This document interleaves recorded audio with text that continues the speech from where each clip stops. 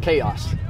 You get back for the new season, players are coming in from different universities in all different directions. Some players came in 3 days ago, 6 more today.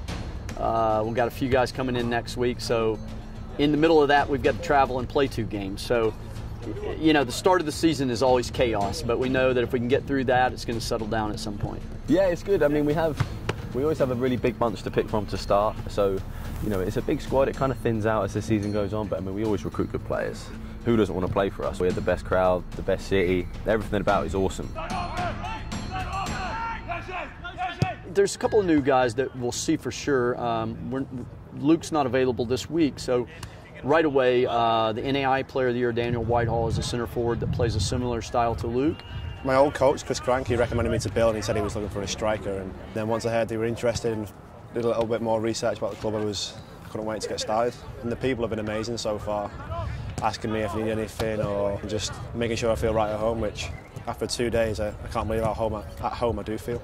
We're going to be seeing him right out of the gate for sure.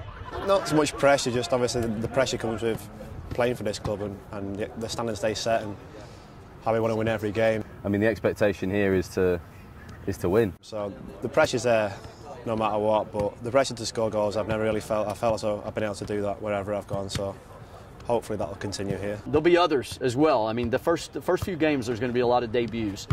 We're certainly going to have new faces in goal. Good.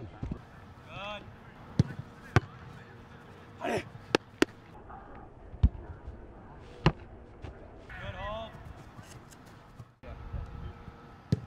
Yes, Kieran!